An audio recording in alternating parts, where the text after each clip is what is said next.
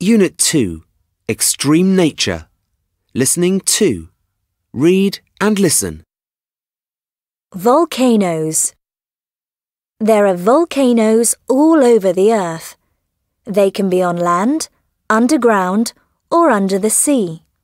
They can be dormant, which means they may erupt again, or they can be extinct, which means they will not erupt again. There are different types of volcanoes, and some are more dangerous than others. Volcanoes become dangerous when they erupt. Volcanoes erupt when red-hot rock, called magma, rises from inside the earth and comes out of a hole in the ground. Some of it flies into the air along with black ash. You can see this from many kilometers away. When the rock comes out of the hole, it is called lava, and it is so hot it is liquid. It can move across the land.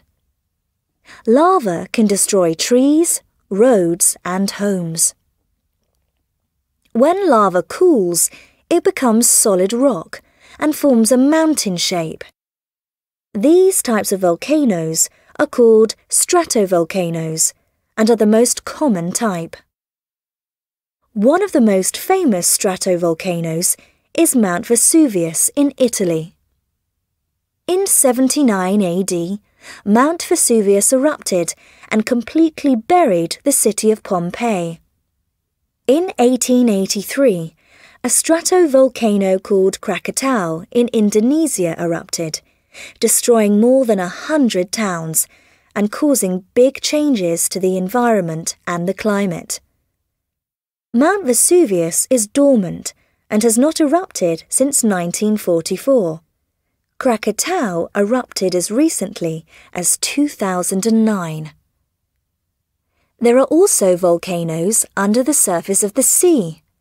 These are called submarine volcanoes. If a submarine volcano erupts many times, it grows until it reaches the surface of the sea. The top forms an island. In 1963, fishermen near Iceland were surprised when they saw ash and steam rising from the sea.